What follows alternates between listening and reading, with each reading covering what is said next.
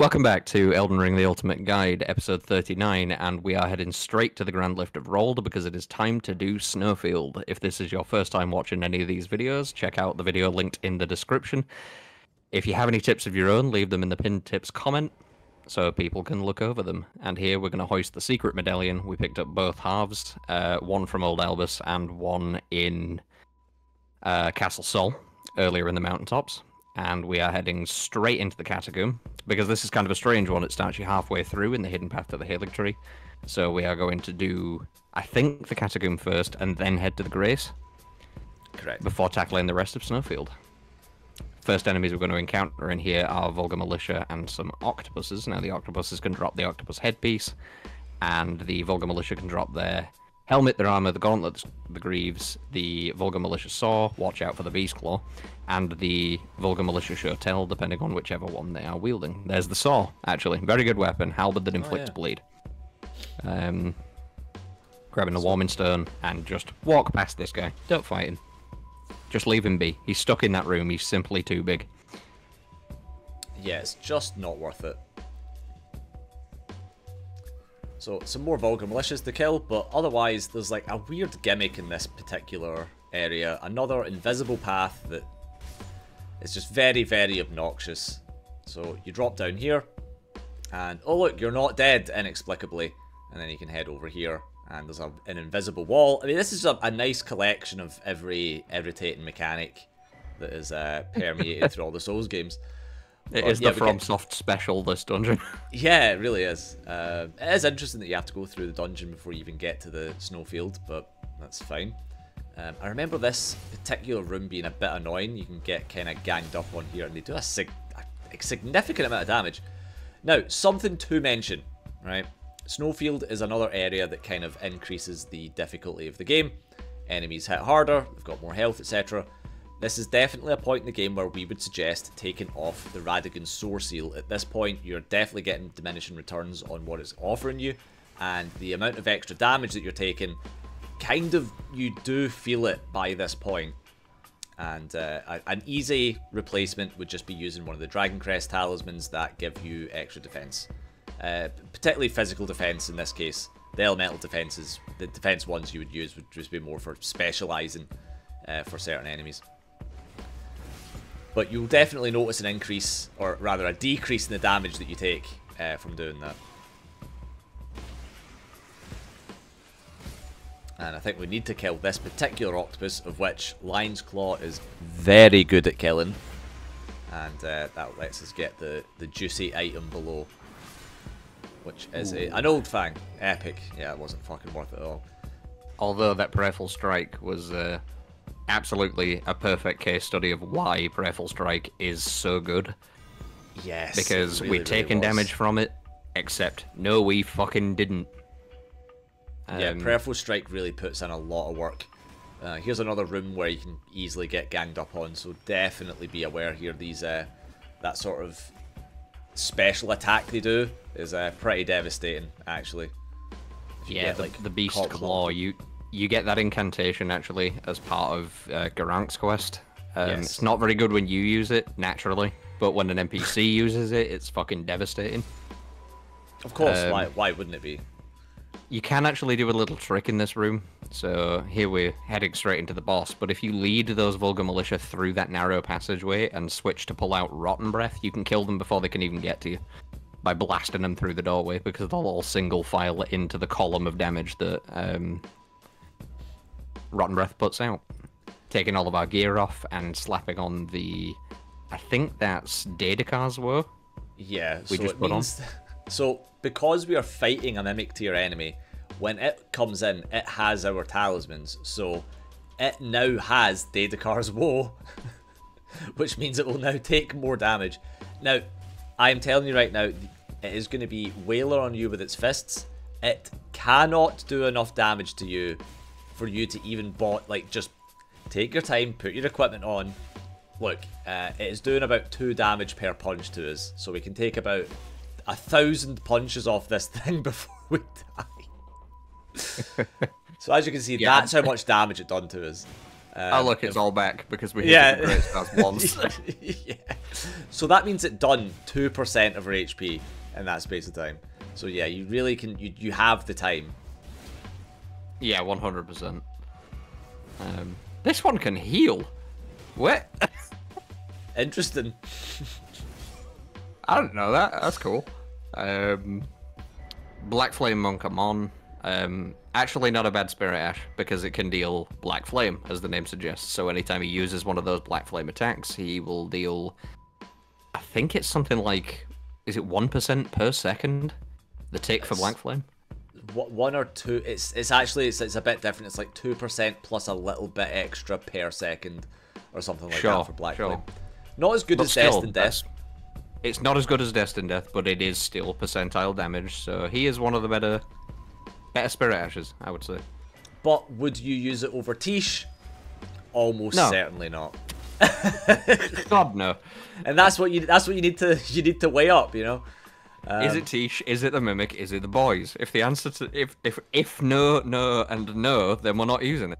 Yeah, yeah. So we picked up a few extra items there. I think it was the Spell Drake Talisman +2, so that's like super spell defense. But now we're going to head back to Grank just quickly because I think this might have been the last death route in the game. Yes, I think it was. And for this, we get... Big Smithing Stone? Yes, there we go. Ancient Dragon Smithing Stone. And So now that's that plus is his 25 quest done. for 8 stars. And yeah, that's his quest done. And now we are heading into the Snowfield. Now, hopefully, you guys can follow along. It's the Snowfield, the visibility is very poor, and it's probably the worst area in the game because of it. So what we are doing is we are heading directly north-ish, getting this first Grace. It's actually a little bit slightly to the right north, but now we are going to be heading in a straight line north from the Grace, and we're just going to ignore everything, every enemy, everything. And we're just going to go straight north because that is where the map fragment is. And really, I think having the map in this area is certainly the best thing that you can do in terms of your navigational abilities. So we're just going to fucking ignore everything, go over every rock, every bump in the road, and just head straight north until we're from the Grace until we get the map fragment. And then we warp straight back to that Grace, and then we can tackle the area because we have the map to see where the fuck we are and all this shit. You see, if the visibility in Snowfield was like it is now, where it's a bit limited, but not like 2 feet in front of your face limited, I wouldn't hate it nearly as much. Yeah, yeah. Or In if there's fact, a way it'd be quite a fun area if that was the case, but since it's basically Frigid Outskirts 2 for anyone who's played Dark Souls 2, it's fucking hell on earth. Yeah, and if there was a way of turning the snow off, I'd be fine with that. If the snow was periodic, I'd maybe be slightly more fine with that. But nah, it's just fucking constant. All suffering all the time. Head back to the first Grace and hug the left wall, I guess, heading to the northwest. Got down between these 2 trees, or 3 trees. It's not so much hugging the left wall, but hugging the cliff that is west. Hugging the westmost cliff. And by doing so, and then you also drop down a little bit, and there'll be a sort of ghostly tree or whatever. But by following the path that we took, you'll reach this mass grave. We're going to take care of this guy with Lion's Claw, because, God, these guys really get the short end of the stick in this game. And I think this one is guaranteed to drop the Rotten Battle Hammer. I'm not sure if it's guaranteed to drop the Duelist Helm, but... I think it is, yes. The entire Rotten Duelist set can be found in this area, and that is the one that drops the helm. Okay, okay. Now, there is a bunch of wandering nobles in this area, and I would normally tell you what it is that they drop, but this is never going to be a point in the game where you're ever going to try and farm the items off these guys. So it's just, you're never even going to fight them, really. So you're going to head east until you find those nobles that are kind of, there's like 3 of them with a torch, and then you head north from there. And I think we picked up I think it might have been a prayer book we picked up. It was a cookbook. Cookbook. So now we're heading back to the hidden path, bonfire, and then we are hugging the right-hand side. So initially we'd come out that door and hug the left, and that's the cliff. Now we're hugging the right-hand side, and this is the wall. And we're just going to take this pretty much as far as it can take us. And then we will end up reaching a dungeon to do. Yeah. Now, Snowfield is a pain in the ass to navigate, especially if you're doing it without a guide. The way that... all credit to you for this, by the way, Tony, because I did not help with the routing in this area at all. Yeah, the routing through this area is about as good as it could possibly be. Dropping off that little cliff, and your signal that you're in the right place is the scarab will be making a noise. So you'll know you're in the right spot. I figured that when doing the navigation, there has to be something that you can have to kind of, like, you know, keep your bearings, essentially. And effectively, you have a wall and a cliff. And then you can kind of head in a direction just slightly off that path to kind of pick up an item that you wouldn't naturally get if you were just hugging the wall of the cliff. But yeah, like, strictly speaking, you can't really go wrong so long as you hug this cliff wall. Or rather, yeah, cliff wall, I suppose. Then eventually you will... Oh, I'm going to pick that up. Thanks for your incredibly low turning circle. But yeah, now we are at... what is this one called again? This is the... Snowfield Catacombs. Yes. And this one is... this one's actually a bit of a pain in the ass, actually. I think this is the final imp catacomb in the whole game. Maybe. But, strictly speaking, we're going to grab a couple more items before doing this. Just wanted to kind of wrap up this outside area. So we're going to head west from the doorway of the catacombs. So that is something, again, to anchor your spot. And when you head west, there'll be some... there'll be like some wolves. We can grab that old fang. But specifically, when you head west, there should be some torches and these nobles. Kill this one for a big rune. Yeah, it's a treasury noble. As I've said in multiple parts before, kill it once, grab the rune. It will not drop it again, so you cannot farm it for those runes. So again, continuing west, there'll be this tree with all these lights around it. So again, that's another notable landmark that you can discover. There will be a golden seed. By this point, you probably have all the golden seeds you need. In case you don't, there's one. But now, there is a travelling caravan that will pass this area. So long as you rest at that grace and head west, if you wait here long enough, this caravan will pass. And what this means is that the caravan will come to you, as opposed to you try to find it. So, you know, thank me later, or thank me now in the comments. I want to see thank yous. I want to see a lot of thank yous in chat, actually. If you So for the unobservant, there are actually Kaiden Cell Swords following this cart. Now, it would be remiss of me to not mention what it is they drop, even though you're never going to farm their items in this area, but they can drop the Kaiden armor set, so that's the armor, the helm, the gauntlets, the trousers. They can also just drop Dismounter and 3 different kinds of raisin. Okay, you know what, fuck it, we'll just talk about the nobles as well. So first of all, we've got the common noble. Those are the ones that don't have any headpiece on. They can drop the aristocrat garb and the noble slender sword. Next, we've got the soldier noble. Those are the ones that have the feathered cap on. They can drop the aristocrat hat, the aristocrat coat, which is different from the aristocrat garb that the common nobles use. They can also drop the noble's estoc. Next is the old nobles. Those are the ones that have the banner or the horn that they can blow to attract attention. They have the old aristocrat cowl, the old aristocrat gown, and the old aristocrat shoes. Next, we have the noble sorcerers. They can drop the aristocrat headband, the aristocrat garb, which is the same as the common nobles have. Then they can drop the aristocrat boots and the glintstone staff, but we've already got that because that drops guaranteed from the noble sorcerer in Lingrave. Don't say thank you, you're a bastard. But then we get the Centrina's torch out of that carriage, which is actually a pretty good item. And now we can head around the tree, and I think there's a big smithing stone to grab. So we're heading around the tree, right at the back of it. If we can find it. Right, so there's this rock pile. I'm not sure if this is actually a fallen tree or a big rock, but yeah, we're going to grab this Somber Smithing Stone 9, and now we can head back to the catacomb. Aye, be careful of the ball lightning in this area, because... Yes. Right, you thought they hit hard in Shifra River. Here they will just delete you. Yeah, they don't even deal damage, they just set target health 0. Yeah. Just don't Now, get hit by them, you will just die.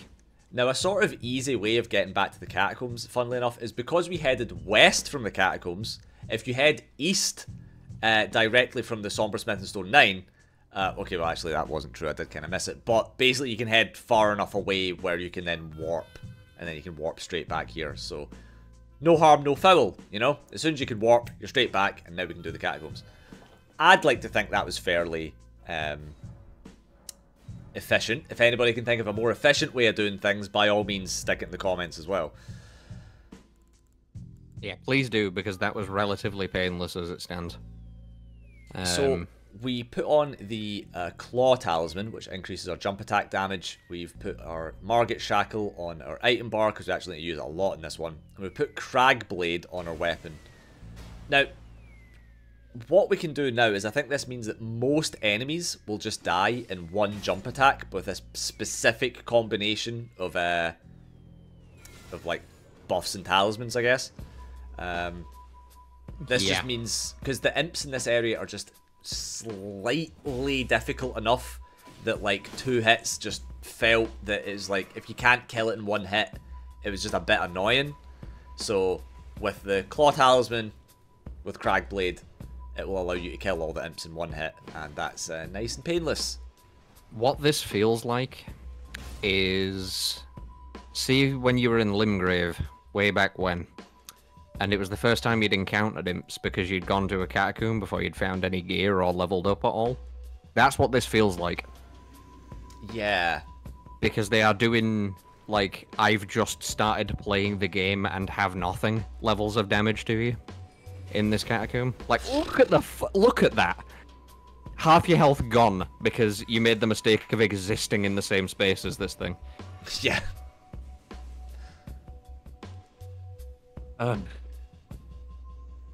Right, since we're in an imp catacomb and we're kind of imprisoned by the pillar, the imps can drop, for the last time, the forked great sword, the forked hatchet, the imp head, wolf, cat, fanged, and long-tongued.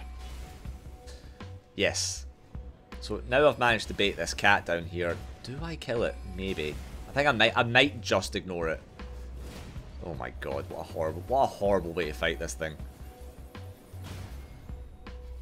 What a horrible thing to fight, so it only makes sense. Yeah. Oh, it's just, it deals damage to you by existing. See what I mean? Exists in the same space as you, just deals damage. Fuck this thing. Fuck this area. Fuck these enemies, honestly.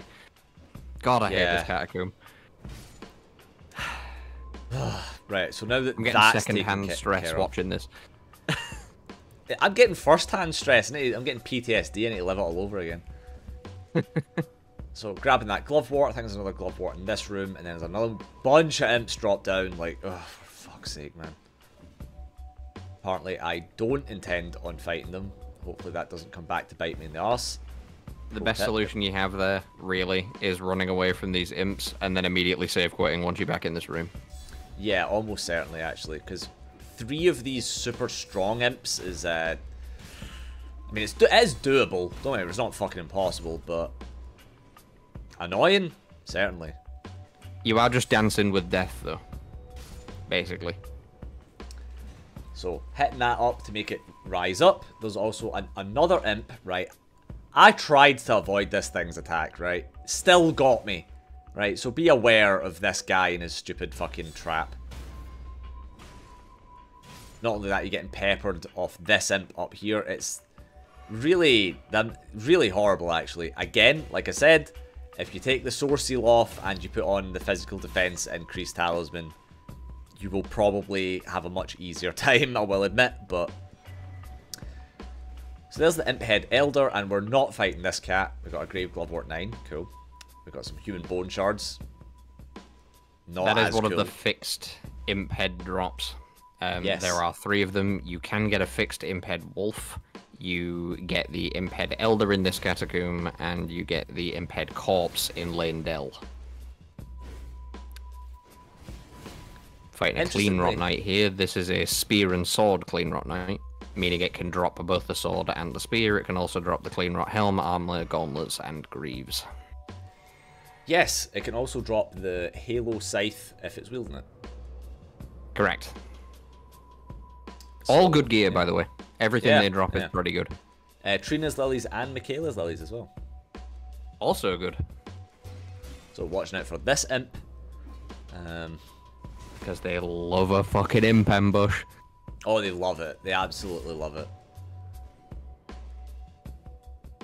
Oi. Great. Thank you, Miyazaki, for making that slightly too tall to just walk onto. I know. Oh, so infuriating. So there we go. Hey. On to now. And don't worry, we're going to get that glovewort in just a second. There's a slightly more efficient way of doing this. So we can grab that golden rune 12, pull the boss lever, grab this, and now we could probably have just dropped off, but it's kind of fine. We can ride this down, run in here. We don't need to fight the Clean Rock Knights now because we're just running away. Go bam, there's a Ghost Glovewort. There's the Halo Scythe. And then you go. But don't farm it here, farm it in Caelid if you really want one. Yeah, just go to.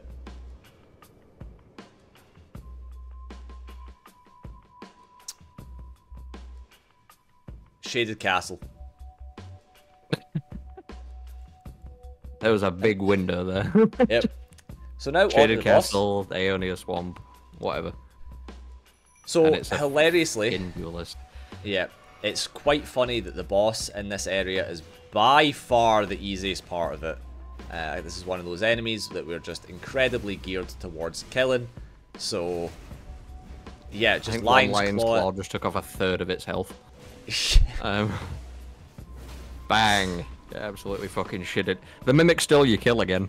Yeah, the Mimic fucking loves doing that. So there's a great Worst teammate. grave glovewort, and there's the kind of the cloak for the grave warden duelist thing. The Rotten Duelist Cloak, yeah. Yes, sorry. Which has a unique interaction with the helmet where it will put the hood up, which looks quite cool. That is cool. We like it when that happens. Indeed, so now, we do. from the catacombs, we are heading back out again and holding the right-hand wall like we were doing. And then we're going to take this all the way to its logical conclusion as well, I think. So Yeah, but this navigation's a bit of a pain in the ass because there are some drops you've got to do coming up, so pay attention. So, if you're doing it correctly, you've got that hefty beast bones, and then if you look right, there's a golden rune 9, and then if you continue on a little bit further, there's this big stack of square rocks. Now, I fuck up this drop and die, although I think that I do a swish edit to show you exactly what you should be doing instead. So Thank you, here, Mr. Editing Man. Yes, so up here's a Somber Smith and Stone 8. Now, what you're gonna do is look northeast and drop down on the northeastern face of this big rock pile. Slowly and steadily. Yes, and that is how you descend the rock pile without dying. And now there's a graven mass, which is to the north. You drop down off that, and then you follow this, and then you drop down again, hugging the wall, and now you're at the rise. Which, there's a very easy way of doing it, actually. So you can get a rune arc from this chest. Oh, I can't remember what the easy thing is. I think you just jump onto the ceiling, actually. You can't, no. But you used to be able to. You used to be able to skip the puzzle, but they've since put a... Torrent taking the fall damage for you there, which is nice. You used to be able to skip the puzzle entirely, but they have since closed the top of this place off. You now actually have to do the puzzle, which involves getting an imp to kill an imp in this area. Now, the cool news is what you can do is there's two imps floating around the outside of here. You can use crystal darts to make them fight each other, and as a result, that will get the rise to open. The other logical thing that you can do is summon the imps, and then have your imps will gang up and fight and kill at least one of their imps, and then that'll open the rise. But if you don't have the imps and you can't be arsed going away and fucking buying it and then summon it, you can just use crystal darts to make them fight each other. Far quicker, far easier, and your reward is the Graven Mass Talisman. Now, we picked up the Graven School Talisman earlier. One is a 4% sorcery damage increase, the other is an 8% sorcery damage increase, the one we just picked up being the 8%. They do stack, And it is one of the ingredients for max sorcery damage. Those, the Magic Scorpion Charm, and the Godfrey's Icon. Picking up a cookbook there, and I think now we have some more drop-offs to do. Yes, so that cookbook, I think, was just heading straight forward from the Rise door. And then we head back to the Rise, and there is one of the wall gravestones to do. And then this lets us drop off down into a... Oh, God, it's a tricky drop-off, I will admit. The fact that I didn't die there is crazy. So yeah, just be way more careful with me on the drop-offs, please. Generally, the ones you have to drop to are illuminated by these little glows. Either that, or you can see them through the fog. See the glowy down there? Means it's safe to drop off. And there's a great dragonfly head and a big crab, because FromSoft loves a crab. So now we can. And now we're in visible Snowfield area. Hooray! Yes. So this means we can now navigate Snowfield via the. I guess this is like a frozen or dried up and then frozen riverbed, I guess. But we're heading west along it and up where. I think I actually passed it, but yes, up at that kind of like spiky ridge is where the Grace is, and there's a bunch of shit that we got to do from the Grace. So yeah, pay close attention to what we're about to do, because this is very important. This is required reading. So, for whatever reason, I completely messed up the first so much footage for fighting the Rune Bear. Now, everybody should be aware of the Rune Bear in this area. To do it, we're going to use Wild Strikes, we're going to use an Iron Jar Aromatic, and we're going to use Bloodflame Blade. This is the best way of fighting the Rune Bears, we've discovered anyway. It's there's other ways of doing it, but just pay attention to this one just now, and then I'll mention the other ways.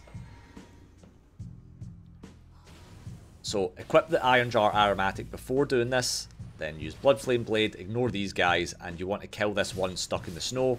This will turn into a bear, but you want to have Wild Strikes, use Wild Strikes to kill the one in the snow, and then keep swinging. Just do not stop swinging Wild Strikes, and then eventually the bear will be knocked over, and then you'll be inflicting bleed via Bloodflame Blade, and that is how you kill that Rune Bear. And trust me, this is the best method. And it drops a fucking larval tier. That singular Rune Bear might be one of the toughest enemies in the entire game. Yep, it's up there with the fucking Kaled Golem and all that shit. So now we're back we've walked back to the Grace. We've put our... so we've now switched it to Nightfall. And we've got our... Black Riders killing setup. I keep forgetting the fucking name of them. Knights Cavalry. So we've got the Icon Shield on. We've got the Lightning Scorpion Charm. Definitely, if you have the Lightning Scorpion Charm on, you should probably take the Radiant Sword Seal off. But we've got the Dexterity Knot Crystal tier on. And we have the Lightning Damage Crystal tier on. And we've got Thunderbolt equipped to our Great Stars. So now, there's a really cool trick. So it used to be the case that you would use Rot Breath and kind of juggle them. There's like an AI glitch you can do, or a bug or something. You hit them, get their aggro, and then you bring them back to this Grace. Now, what you can do is, I suppose you can rot it if you want to, but whenever you get close to the Grace, it stops attacking you. But what you can do is just get its aggro, and then when it's walking away, head back to the Grace, and then it just stops fucking attacking you. And then you can just keep repeating this. This is the method, by the way. This is the method. And we fucking discovered it. Hell yeah. Dudes will be hitting Knights Cavalries with Thunderbolt and just think, hell yeah. Yeah, hell yeah's in chat for this, right? Because this is easily one of the most fucking... the worst encounters in the game turned into one of the easiest, shittiest fucking fuck you encounters of the game. Because if anybody has tried to fight these two things, quote-unquote, legitimately... it is a fucking nightmare. Easily one of the worst encounters in the game, if not the worst encounter in the game. And it used to be, instead of using Thunderbolt, you would use Rot Breath, and you'd get it rotted, and you'd kind of get its aggro, and then make it walk away by going to the Grace and kind of repeat that so it's kind of close by so you can re-rot it. Now, you don't even need to do that. You can just fucking Thunderbolt the fucker to death, and it's so much faster. You are seeing the damage that Thunderbolt can actually dish out there. With the setup we've got, it's dealing 900 a strike. And if you'd been investing in dexterity, say you were using the katanas still, and you'd been dex dumping instead of strength dumping, like we have for the Great Stars, you could be getting even more damage out of this because dexterity infusions scale off. Lightning infusions scale off of your dexterity. So you would be dealing absolutely devastating fucking damage. We're dealing good damage. You would be dealing significantly better damage if you were on a dexterity build. I don't even think this guy, like either of them, even done any damage to us at this stage. I mean, thanks to the Icon Shield and a flask or two, no, they haven't. We did very almost get murked by one of the pages on the way back, though. We got hit with the triple burst bolt from the high page enemies, and it staggered us just enough that the Knights Cavalry very almost caught up. And if it had knocked you off Torrent, that'd have been it. That'd have been game over. So for that, we get an Ancient Dragon Smithing Stone and the full Knights Cavalry armor. So pretty worth it, actually. So also, for talking about the bear, by the way, what you can do is you can use the either sleep pots or this Trina's torch to put the bear to sleep, and then you can use poison mist on it, and you can effectively just juggle the bear to sleep and keep it poisoned. Now, it takes fucking forever to kill it by doing that, so just so you're aware, but if you're not able to use this particular setup to kill the bear, you can just put it to sleep and poison it and just wait like 10 or 15 minutes for it to die. It'll sleep for about a minute, so you do need to keep sleeping it a lot. But if it's asleep, it isn't attacking you. So that is one way of dealing with a bear.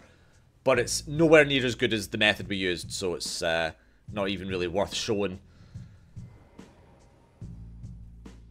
So heading further northwest-ish along the frozen riverbank, you will then be invaded. We currently have Wild Strikes equipped, so that's pretty good. I think we... there's an edit where we switched our gear back. Yeah, we've just gone back to the standard setup. You've seen it 100 times before, except instead of Lion's Claw, we have Wild Strikes. Now, Anastasia hitting like a fucking truck, as she does at several stages throughout the game, but this is the final Anastasia invasion. She was about to use Prayerful Strike on you. She was going to use your own spells against you. Didn't manage to get it off, and you get a Somber Ancient Dragon Smithing Stone for killing her. So your total rewards from her amount to the Sacred Scorpion Charm, the Ancient Dragon Smithing, Somber Ancient Dragon Smithing Stone, sorry, and the Sacred, but not Sacred, Butchering Knife. Try not to get murked by those Ball Lightnings, and grab the Stone Sword Key. Those Ball Lightnings actually did kill me on one of our recording sessions, so they can put out a lot of damage, so really be aware that they're there and take a wide angle around them. Now, we've got a Scarab to kill, so we're going to use Storm Stomp on a dagger. Yep. You're seeing a needlessly adorable thing happening right now. Yeah. It didn't need to be this cute, but FromSoft went hard, I guess. So I missed the timing, sadly, but... And now the wolves are pissed at you because you, I don't know, you're trying to take their toy off them. Wait, how did that not kill it? What the fuck? I remember this happening and we were both flabbergasted. That's so strange. Okay, well, at least it knocked out of being invisible. So we get White Shadow's Lure, which... Literally pointless. Yeah, it's shit, right? Don't ever use it. It's a waste of time. One of the only occult ashes in the game. Absolute dog shit. It just grabs enemies' attention. But you know what else grabs enemies' attention? A throwing knife. So, just literally do anything other than waste your L2 slot on that ash. Do not fucking do that. So now we're putting Flaming Strike on our Great Star, and I'm pretty sure you know what's going to be coming up next if we're using Flaming Strike. That's right, it is one of the last Air Tree avatars in the game. So heading across the river towards this big white tree, and there's a few items to pick up. So this is near the map fragment that we picked up. I think this is the first time we'll be encountering the Albinauric archers. Yes. They can drop the full blue-silver set and the Albinauric's bow, I believe. if I'm not mistaken. I think you are correct there. So that's the archers that are on the back of the wolves. Yeah, or indeed the ones that are just knelt down. Yes, the full blue silver set, the Albinoric bow, they can drop arrows, Centrina's arrows, and Albinoric bloodclots. Aye. The Albinoric bow, by the way, is pretty much a direct upgrade to the longbow. If you are using it for its scaling, the Albinoric bow is just the longbow, but better. We do have the pulley bow. Yeah, we do have the pulley bow, which is also the longbow, but better. Yeah, you get it significantly earlier, and you don't have to farm an annoying set of enemies to get it. Although the Albinoric bow does look really cool, so if you go in for that kind of Robin Hood vibe aesthetically, the Albinoric bow is definitely the way to go there. There was a scarab on top of that pillar. Yep. There's another scarab on top of this pillar. So and these Albinorics in this area are kind of weird, by the way, because they can cast Golden Order incantations at you. For some reason, I guess. So yeah, the dumpy guys are the second generation Albinorics. So Sombersmith and Zone 8 out of that, so pretty worth it. But yeah, the kind of like fat frog face guys are the second generation Albinorics, which are very fucking different looking from the Albinorics that just look like people. I don't know what went wrong in the formula. Yeah. Somebody missed a semicolon in their code. So those were also Guardians, Erdtree Guardians. They can drop the Guardian set, the Guardian Sword Spear, and none of these have the full Bloom set. So these ones specifically just drop the Guardian set and the Guardian Sword Spear. And the Albinorics, so we're just picking up items now. The Albinorics can drop... Fuck, where is it? I missed it. They can drop the Ripple Crescent Halberd if they're wielding it. And I think the... the Filthy Chainmail. Filthy Chainmail's armor set and drop the Curved Club, the Curved Great Club, the Ripple Crescent Halberd, and the Albinoric Shield. But you get the headpiece specifically from Volcano Manor in a pickup, so you should already have the Albinoric head. Indeed. And despite wielding the Ripple Blade, they do not drop it. That and the Shamshir.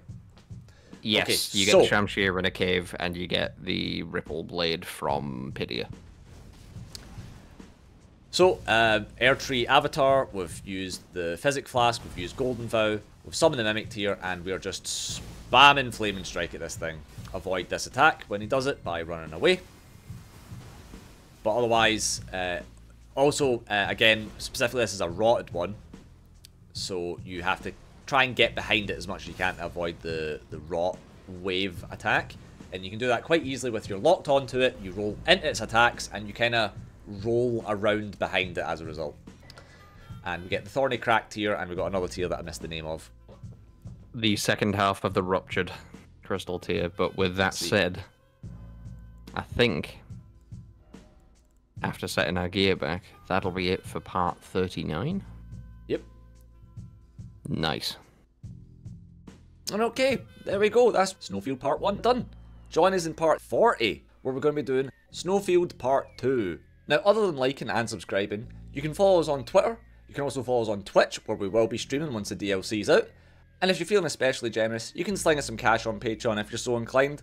But the best thing you can do is just comment anything. Just comment anything. Go on. Anything. 2 seconds. Go on. Anyway, catch you in the next part.